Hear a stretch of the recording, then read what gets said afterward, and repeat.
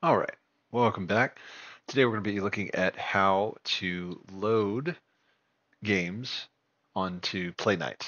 If you get PC games through a RetroRig game drive, you may want to add additional games yourself, or if you're just looking to use Playnite to load games that it doesn't automatically scan, you can use this as a tutorial for that as well.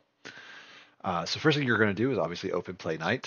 Here we have an empty installation, no games loaded. You're going to click here and click Add Game, and you can do Scan Automatically.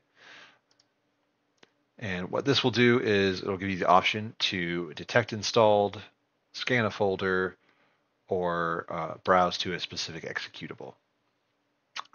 So what scanning a folder does, it can be a little tricky because a lot of times if you are getting pre-installed Steam games, for example, there will be multiple executables and you kind of have to sift through those.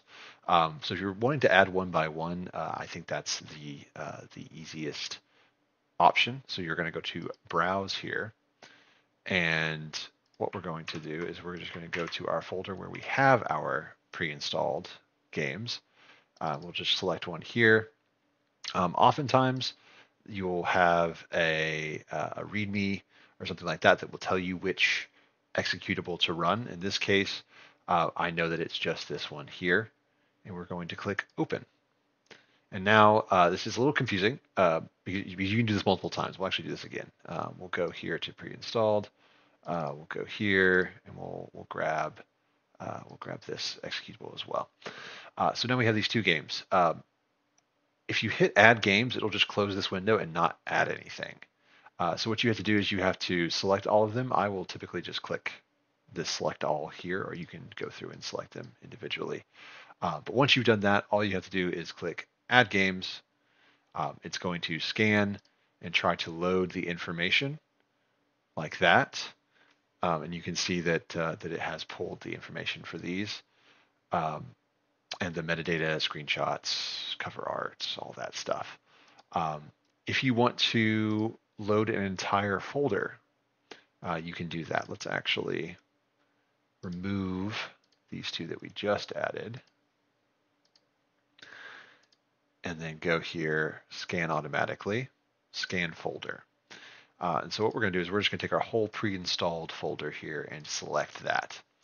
So what this is going to do is it's the same thing but it's just scanning for any executable that might be a game that we want to import. And we'll just give that a second to run here. And you'll see that we have every executable that was found. And so this is why I said this is kind of confusing. But you can go through here and select the ones that you want.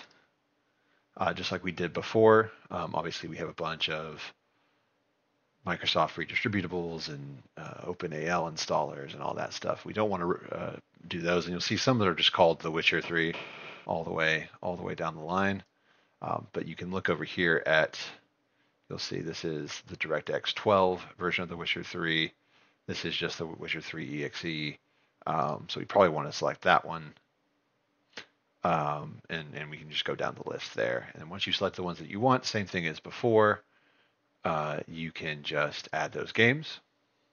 It'll download the metadata, and you'll see we have our information here, all good to go. However, this one here, because the name of the executable was not something that it recognized, you'll see that it didn't scrape anything. So if you select this game and hit this little pencil here, what you can do is you can do, this is Dragon Ball Sparking. Let's see if it'll find it with that. And you can just click download metadata. Just type in the name, download metadata, IGDB. It's going to search. And then it's going to give you options. So I know this is Dragon Ball Sparking 0, so I can click that, hit select. You can have it rename it, which we do want that. And then now it has all the metadata here. I hit save, and now we have our images, our metadata, and whatnot all set up. So that is pretty much the process for importing games. You can do this as many times as you want from any directory that you want, and get your whole collection inside of Playnite.